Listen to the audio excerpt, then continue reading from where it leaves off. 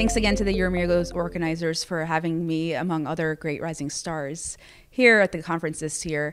My trial was looking at oligometastatic urothelial cancer and posited that with better response rates with EV pembrolizumab up front, as we saw in EV302, are there a select population of patients that we can cure, potentially those with oligometastatic disease, 1 to 3 metastatic sites.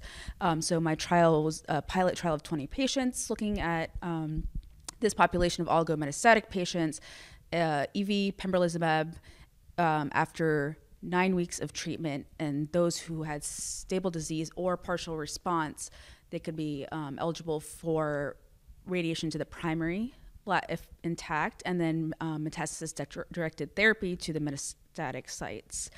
And the primary endpoints would be feasibility and safety, and if that's proven, then we would take this to a larger randomized trial. Ultimate goal would be to, if we can consolidate therapy up front, kind of like the Medicare paradigm, can we de-escalate potentially EV therapy in these patients eventually if we can show at least a comparable outcome with radiation and EV pembro. Besides the Uromigos Cup, I thought the discussion on PARP inhibitors was very enlightening.